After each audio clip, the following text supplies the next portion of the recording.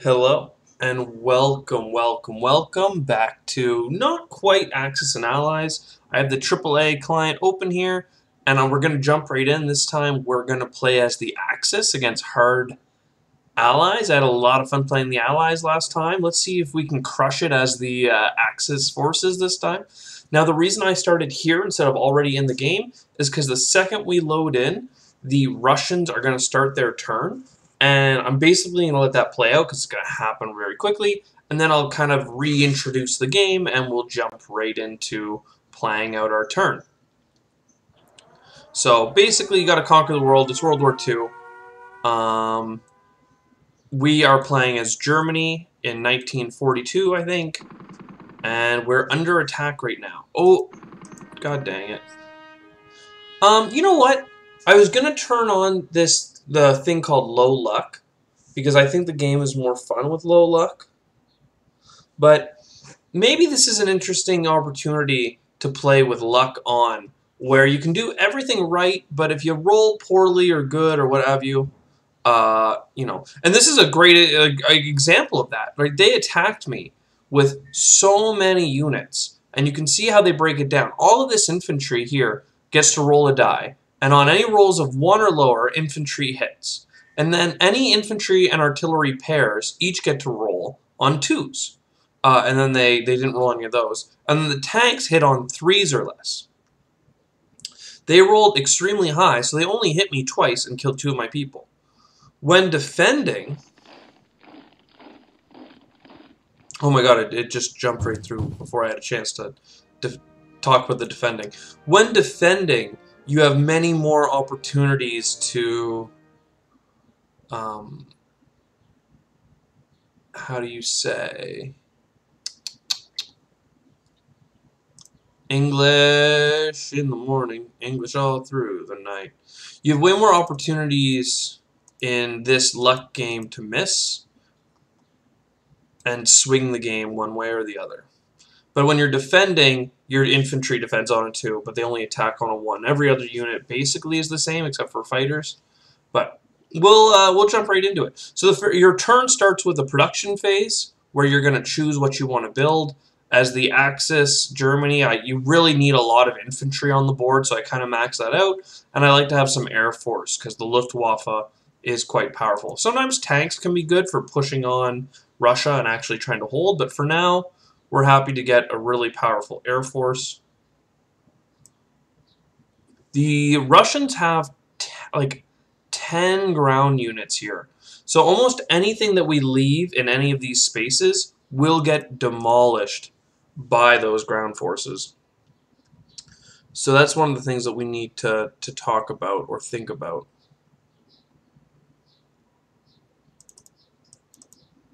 I'm not sure what I want to attack. They didn't really attack deep into our territory. We could attack... The way it works is we're sending units into territories, and we can send planes. The planes will leave afterwards. They'll have a chance to roll and kill the enemy. Hopefully we hit them between all of these rolls. But who knows? Maybe we miss and don't kill them, what have you.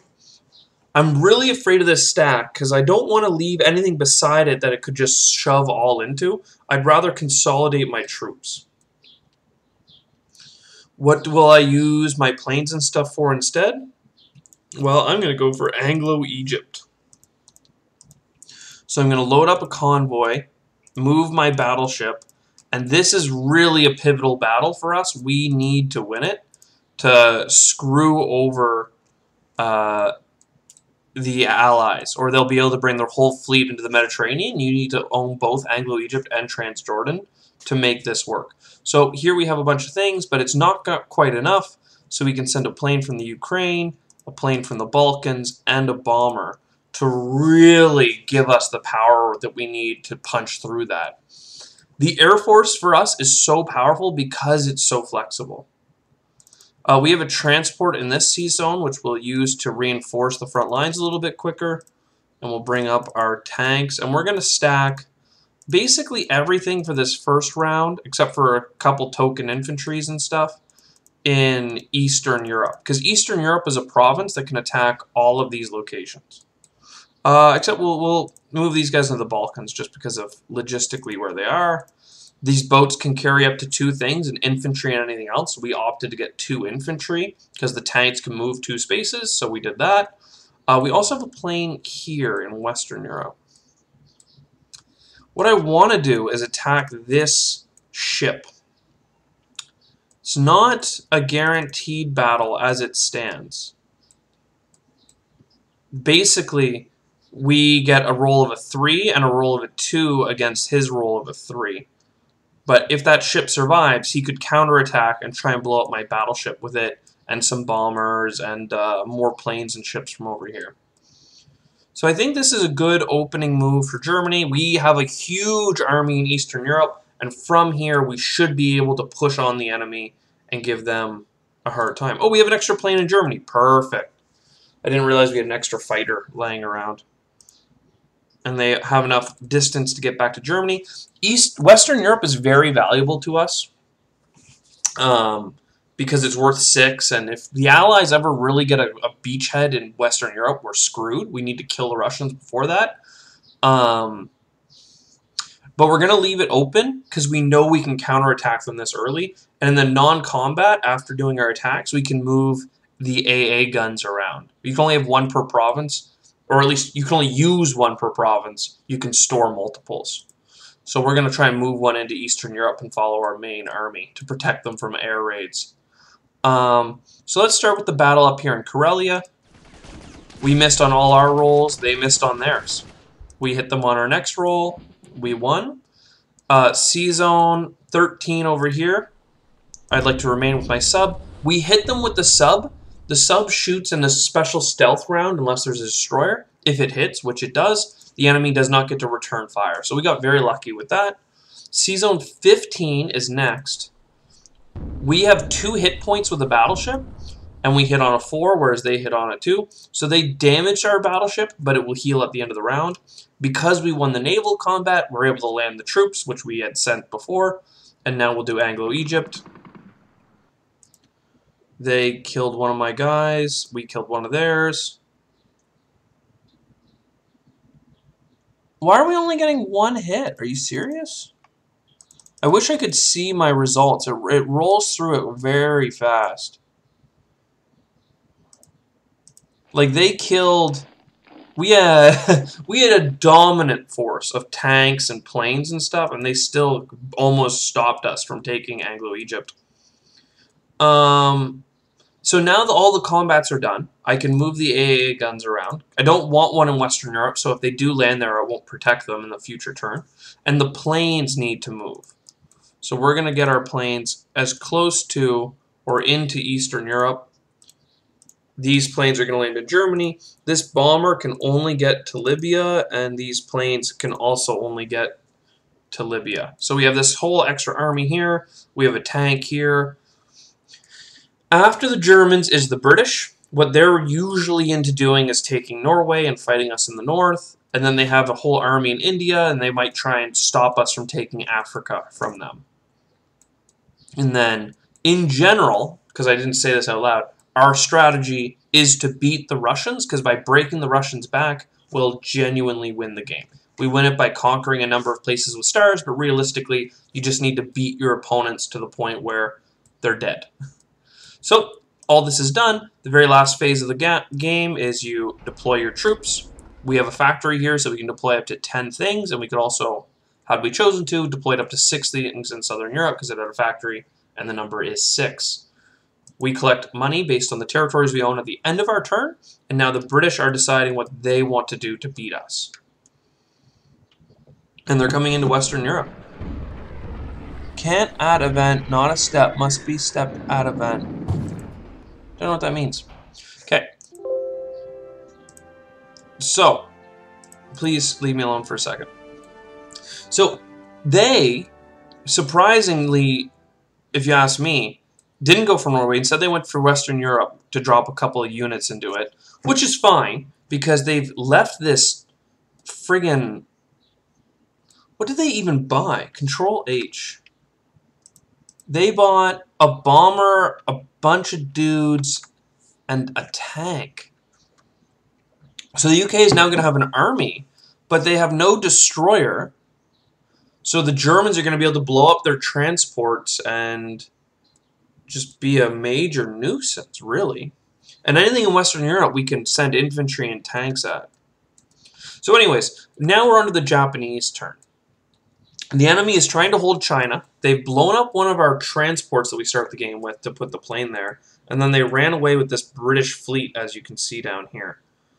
I don't mind chasing it, but because of the extra stuff in China, we kind of have to go for that. And they also abandoned India, so we want that too. How do we get all of it? Well, first off, you need to know, as Japan, we need an extra transport. We need a destroyer for all these submarines lousing about. We need an extra transport because we lost one. I usually get one anyway. And then we need a factory because we need to get things onto the mainland ASAP. Also, there's this setup here, which is basically Pearl Harbor. And we are much obliged to go in and do this Pearl Harbor thing. And I think you need the extra plane there, if not an extra bomber as well. So with this, they're only defending with a 2 and a 4 because they'll probably submerge their submarine, and I can't force it to stay in the fight because I don't have a destroyer. Whereas we have a 4, a 1, a 2, a 3, and 2 more 3s. So I feel like this should win. This transport we can hide in here and unload some things into Manchuria. And then I think with every dude here, we need to hit you very hard. The thing is that you can also send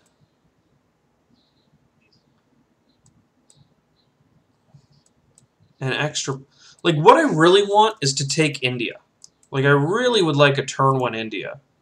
And then I move my battleship and aircraft carrier here so that they're in range of stuff in the future. They can't get to Pearl Harbor or anything, so just having them nearby is fine. I'd love to go for Buryatia, but to land troops there instead of Manchuria, I would have to leave my ship in C-Zone 60, which the submarine could sneak into and kill.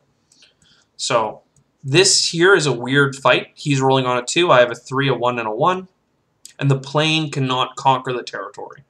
So we shall see. But I feel like this should be okay. 5 1s, a 4, and 3 3s against 2 4s and 2 2s. They're not great, but it's what we're going to do. So let's see how we do. Battle in China. Yeah, let's do the big one first. Oh, we did a huge swing in the first round, and they killed 2 of our guys, but it was not enough. I don't like that it goes by so quick. And then India, we got him in the first round, and he missed, so we're in. And then Pearl Harbor. I'm going to remain with my submarine. They floated down, and then they died. Japanese non-combat move. Again, all of the planes need to leave. Gonna land. Some of the planes can get onto this aircraft carrier, which I think is fine.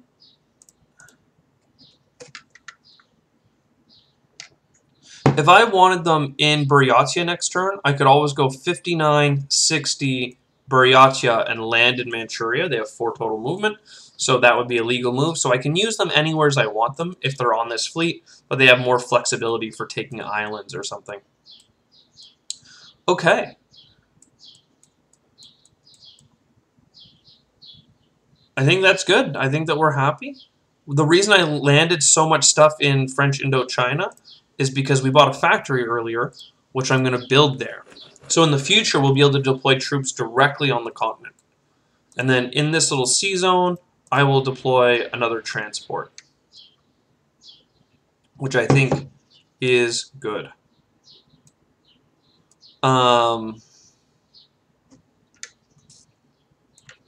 Yeah, I think it is good. All right, I'm going to hit done. And now the Americans are going to go.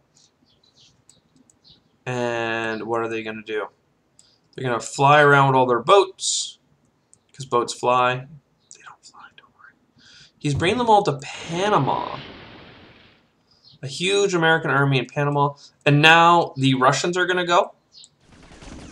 Which happened at the very start of the video, but we're seeing it again now. They did a good advance, and now they moved in to counter us in India with all these things. So anyways, that's it for the first year. I hope you enjoyed. It's actually the first year and then the Russian turn extra, but I think this is a good place to cut it since I don't know how to stop the ally or the computer from continuing to play. I hope you enjoyed. If you have any questions about what's going on here, I had an earlier series where I played as the allies, where I kind of spent more time explaining the specifics. Again, I should have said this at the start of the video, but alas. And yeah, I hope you enjoyed, and we're going to see if we can crush the allies quickly, or maybe I have already mismanaged this war and we're on a downward spiral. Cheers.